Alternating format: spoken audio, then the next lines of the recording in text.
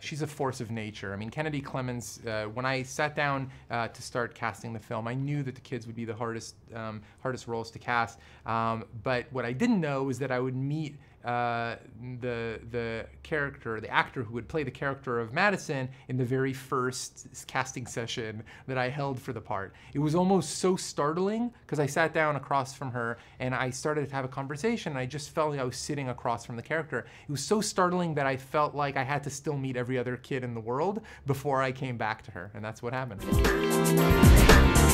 Made in Hollywood.